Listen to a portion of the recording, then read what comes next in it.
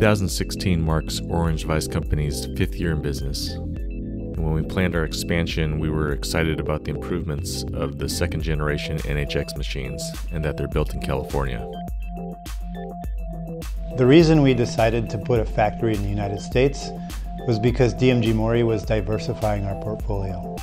So very simply put, we are a global manufacturer. We need to manufacture where we sell our machines. We built an R&D center in 2000, and we've been successful with that. And we need R&D to drive production and vice versa. With quality as our #1 focus, we needed to dramatically increase our production capacity without compromise. We ended up choosing the NHX 6300 for its extensive list of capabilities, made possible by DMG Mori's R&D facility known as DTL.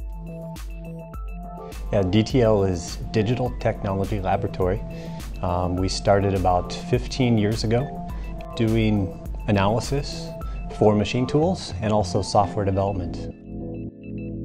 Here in Davis, we have an analysis department. That department essentially does FEA for straightness, static rigidity, and then also dynamic response.